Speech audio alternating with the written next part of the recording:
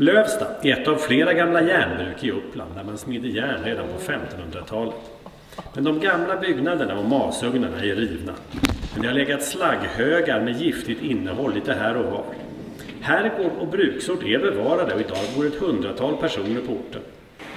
Och på en yta av cirka 20 fotbollsplaner gömmer sig flera 1000 kilo arsenik enligt Länsstyrelsens beräkningar. Ja, arsenik är naturligtvis ett oerhört farligt gift, men hur ligger det idag? Är det bundet på något sätt? Är det risk att det kommer ut i grundvatten? Det är den typen av frågor som jag tycker är intressanta. Har man svar på det? Inte idag. Inte idag. Idag finns inga svar. Men risken är ju uppenbar, självfallet. Men det finns brunnar i området som förorenats av arseniken. Och mätningar kring just badplatsen visar halter av cancerframkallande kolväten över gränsvärden. Och arsenik i så höga halter att det finns risk för akut förgiftning. Utredarna har rekommenderat att man ska sanera och gräva ut badplatsen. Redan 2007 hittade man höga halter arsenik vid badet. Men den ansvariga kommunledningen kände inte till provresultaten innan SVT kom. Ja, då bör man rimligtvis göra någonting åt det också. Och där är det inte av statliga medel. Men det har ni inte sökt heller i det fallet? I det fallet har vi inte sökt statliga medel, än så länge i vart fall. Det finns nära 1000 platser i Sverige som fått högsta riskklass för gifter som kan skada människor och natur. 86 av dem ligger i vattenskyddsområden. Och på 51 av de här platserna har man hittat föroreningar i grundvattnet. I bara 3 fall har man tagit vattenprover som är rena. Resten, där befarar man föroreningar men har inte hunnit kolla. Som här i Ed. Här finns sedan 100 år en plantskola där man använder extremt giftiga bekämpningsmedel, DDT. Det användes DDT, ja. Det var så? Ja, det använder alla plantskolor. Ja. Även det här området är vattentäckt och 2007 skrevs en rapport om mycket stor risk för spridning till grundvattnet. Var du själv ute och spruta? Ja, det hände. Men enligt Länsstyrelsens databas har man inte ens börjat en förstudie av fallet. Nej, det är omöjligt att hinna jobba med alla de här objekten på en och samma gång. Och även om man bara kokar ner det till vattenskyddsområden, högsta riskklass, även där går det långsamt alltså? Ja, nej, vi har inte resurser för att jobba med alla de objekten. Och så Uppsala stadspark då. Där fanns också plantskola som troligen använt DDT. Exponering kan ske genom hudkontakt, jordintag i munnen eller inandning av damm, säger utredningen. Men man säger inget till barnen som leker och kryper på marken. Stadsparken här i Uppsala så står det kanske DDT. Ja, det var ett objekt som inventerades förra året. Finns det DDT då? Ja, det vet vi inte, det är inte undersökt. Och Tärnsjö, också det vattenskyddsområde. 60 ton kromavfall från gamla garveriet finns i den lilla Tärnsjön. De närboende tycks veta att man knappast tar ett dopp i den här sjön. Men det finns ju turister. Här ska man säga varning giftig sjö. Varning läbbig badplats. Liten skylt. Ja, ganska svår fråga att svara på. Men när det finns risk för akuta effekter då kan det finnas vits med att till exempel sätta upp en skylt. Men har ni satt upp några skyltar det sista året? Nej, det har vi inte gjort.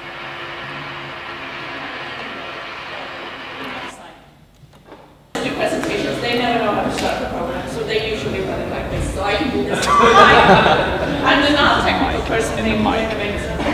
I am just recently the editor of data project at Nordic. I used to be the database editor at the Swedish National Broadcaster, SVT, and the little show you saw before that was a project that we worked on last year. So, okay, you are not very...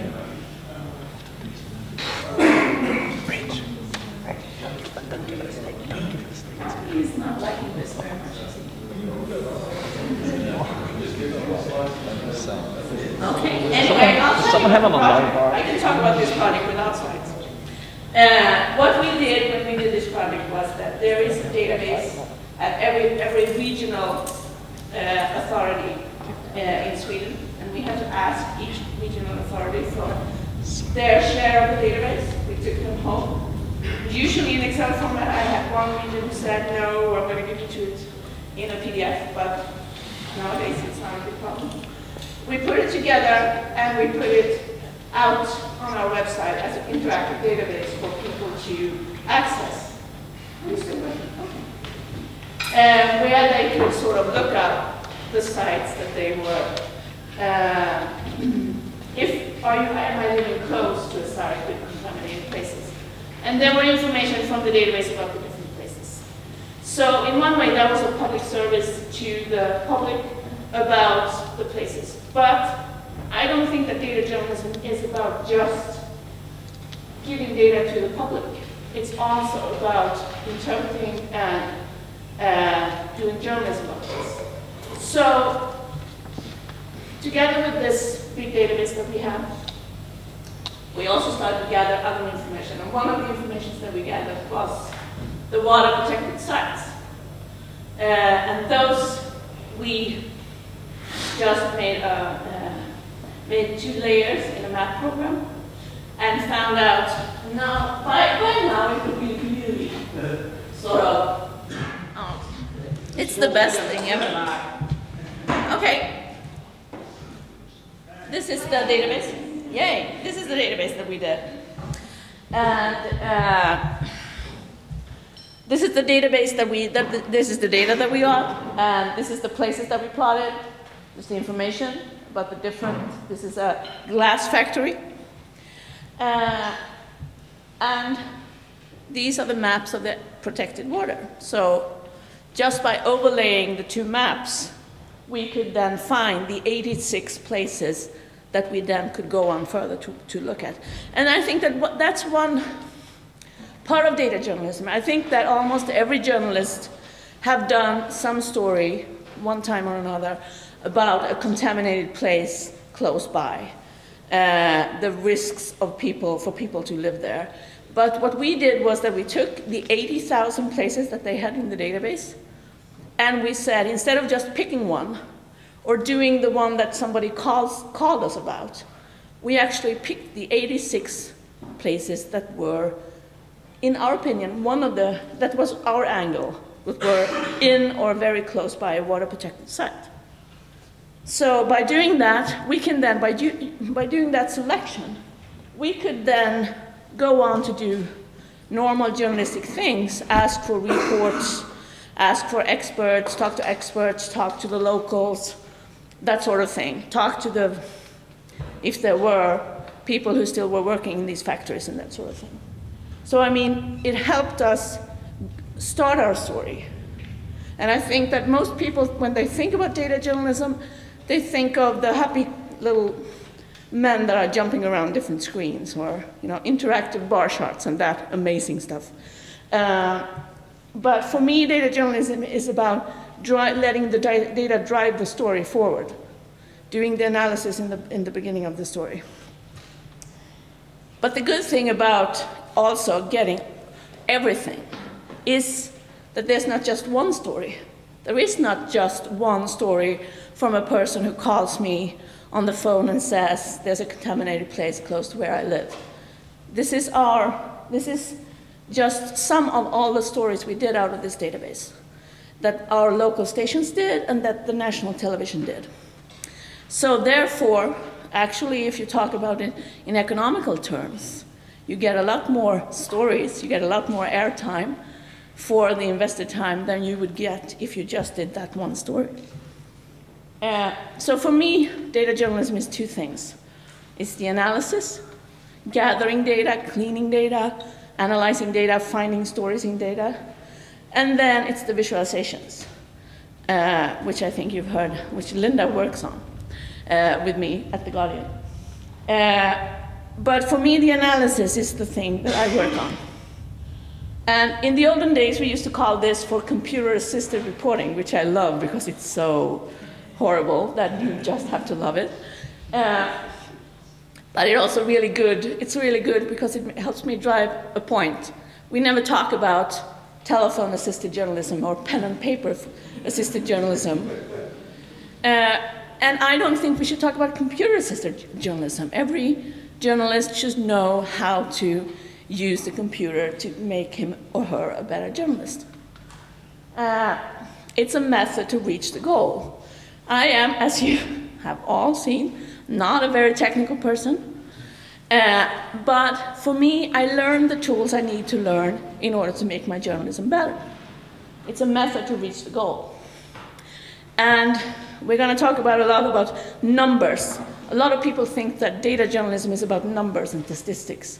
For me, it's about the details. I had a very high boss in the Swedish journalistic community that a couple of years ago, stood up and said, when we had a discussion about the WikiLeaks Iraq database that had 391,000 records, and he said, we should never do this kind of journalism, because there's no reporter in the world that can access this kind of material. And I said, well, I can. Because what you do is this. You start by, this was the first query I ran when I, about 5 years ago, got access to the Iraq database. Give me all the documents that contain something about Sweden. And suddenly I'm looking at 57 documents. And everybody, including TV journalists, can read 57 documents. And out of those 57 documents, we did a lot of stories. We did stories about how there were Swedish weapons used in Iraq and how they were used, and actually how they didn't work so well, to be honest, which was kind of fun. But we also did this, which is my favorite story out of the WikiLeaks. We did a lot of stories about torture and all, like everybody did, including The Guardian. But this is my favorite story. This is the 28,628th row in the database. And it's about a guy who gets caught in a checkpoint outside Baghdad. And he gets thrown in jail because he looks suspicious in some way. And his name was in the database, and we could find him. He had an Iranian background, but he had a Swedish passport, and he was a Swedish citizen.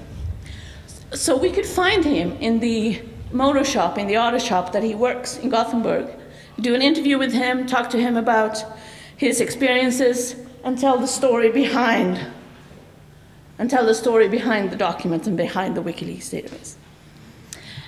Other things that I would call data journalism is getting data. So this is an old story, but I kind of like showing it anyway. This is the EU Parliament's database of, it's not a database, it's documents. It's PDF documents that shows how the parliamentarians voted that day. So it looks like this. And now is the time for you all to laugh. This is the Pearl program I wrote to analyze this. Thank you. It works. That's what I'm going to say about my programming skills. It works. So that pulled it all down to a database. And we could do a lot of stories out of this. We could do stories about how the Swedes, who always think, that's another sort of trait we have, that we're really, really good at attendance. That we could actually show that the Swedish parliamentarians wasn't as good as attendance. I think there were some of them that were good, there were some of them that were less good. And some of them were we were actually, I think, worse than Spain and Italy, which we would never agree to. Another thing is when the authorities decide that you can't have the data in the way that you're supposed to have it. This is the Board of Education in Sweden. They produce their data in this way, one sheet of data for each county or each region. There's 290 regions in Sweden. And when I called them up to say, could you give me the database of this? They said, we've chosen to produce it in this way.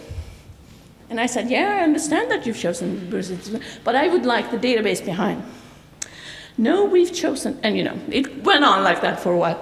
And then I went home, I made a little Excel file of all the URLs.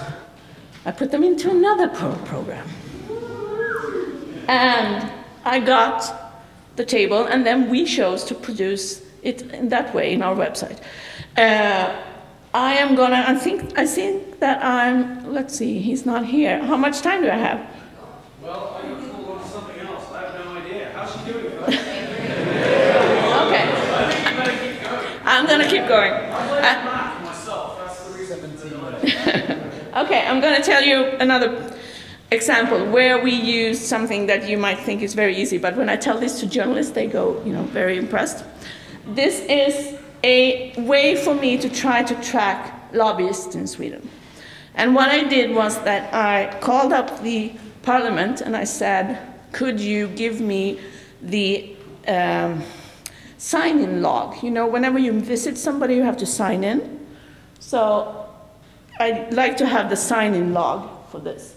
So I did actually, for once, I did a formal request. And I said, could I please have a week? Because that is also something that, it's a little journalistic trick. You ask for a small amount first. One, they don't get intimidated by you, so that it's easier that you get it. And two, you can also actually check if you're, you know, on the right track. So I asked for a week. I got a week in Excel. Very nice, thank you very much. And then they started to thinking, okay, Swedish television database editor is asking for the sign-in log. That might not be a good thing. So they did actually, and I'm realizing that this actually disproves the point that I'm getting to, but I'm going to run with this example anyway. So they decided to clean out the database every night. They decided that I have to ask for the information every time I wanted it, which would be daily. And they decided that they could no longer give it to me in electronic format. So for a year, I sent them 1 email a day. And they posted papers back to me. Well, and they looked, but they were, after talking to them a little bit, they were quite easy to scan. So I scanned them into a database, started looking for lobbyists, found out that there were not that many lobbying firms in there. So then I went to the lobbying websites there, and the good thing about lobbyist firms in Sweden is that they like to brag about their people.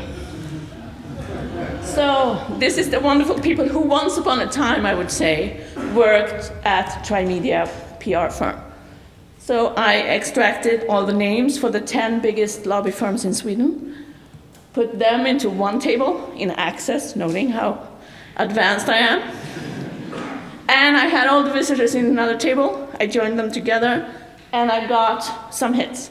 And of course, by doing this, I will not catch lobbyists whose names are Stefan Johansson or Maria Karlsson or, you know, common Swedish names. But Emily, who we're looking at here, she has a very unusual name. She's actually the only one who has that name. And how do I know that? Because transparency in Sweden allows me to check every single citizen, so I know that there's only one person with that name. And we could then do a story that was about, a little bit about how lobbyists are influenced politicians in this country. So I have kind of 2 points, and one point is, when I got to this country in October and started talking about data journalism, I quite soon realized that people thought I was talking about numbers, statistical reports, or other reports that somebody had aggregated. And yes, that is data. It's very boring data, I think, but it's data. But for me, and I think for most Swedish journalists, data journalism is about original, raw data, to do original journalism out of, not to repeat the statistics that somebody else already had found. And I think it has to do with this. To the left, we see the Swedish Freedom of Information Act, the Freedom of Press Act, that was created so long ago that it was actually created in Finland. And it's still Swedish, because it was when Finland and Sweden was two countries. So it's a Finn who actually did this. 1766, it's the oldest Freedom of Information Act in the world. This is the UK one. It came into action in 2005. And I think that the era of transparency that I think that you guys have been talking about all day, actually, when you started talking about transparency in 1766, it goes through the whole society in some way. It goes also through authorities and people who work in authorities. So that if I want to have access to data in the UK, if I get it, it's a very formalized process. I have to cite the law. I have to wait for 20 days for them to give me the answer. I have to talk to a FOI officer at the authority. In Sweden, I call them up. If I'm lucky, I even get to talk to the technician who works with the database and can talk to him and say, oh, by the way, could you send me a copy of this over email? Or could you extract, could you run this query for me? Sometimes that works, sometimes it doesn't work.